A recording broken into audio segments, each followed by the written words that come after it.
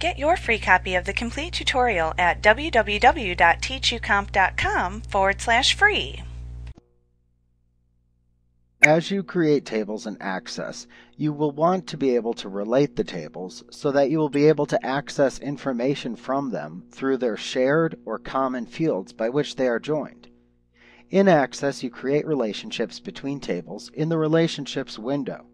You can access this window by clicking the Relationships button that appears in the Relationships group, or the Show Hide group as it's called in 2007, on the Database Tools tab within the ribbon. Now in the Relationships window, you add the tables from your database that you want to relate to each other. Remember that the two tables must have shared fields in order to be joined together. To assist you in adding tables, the Show Table dialog box appears when you initially enter the Relationships window. You can select the names of the tables to add, and then simply click the Add button to add those tables to the Relationships window. When you're done, simply close the Show Table dialog box. You can access it again in the future by simply clicking the Show Table button that appears in the Relationships group on the Design tab in the Relationship Tools Contextual tab in the ribbon. Now once you have added the necessary tables to the Relationships window, you can then create joins between the common fields as needed.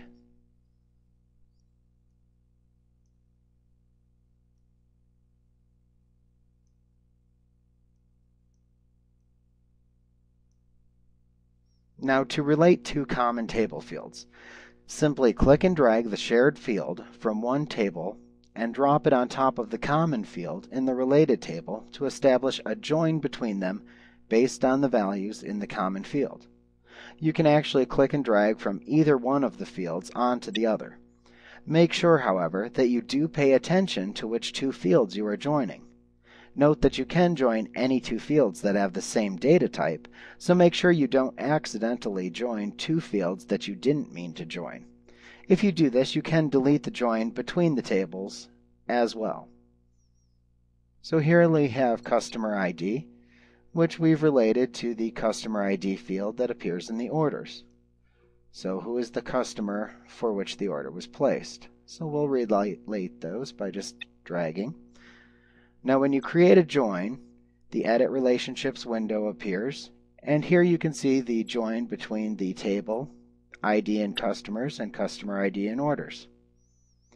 Also, Access will assign the relationship one of many relationship types.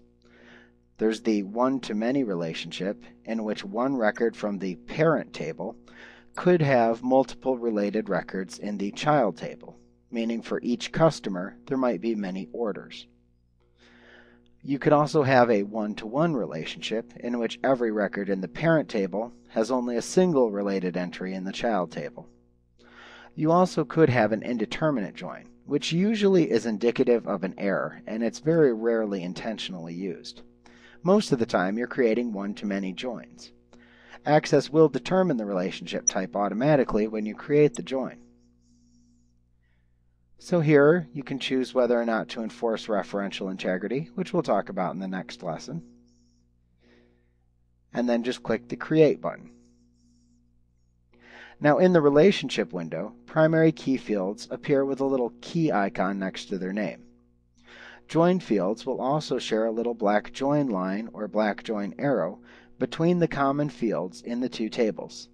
This indicates the join type that is shared by the related fields, in this case a one-to-many relationship between customers and orders.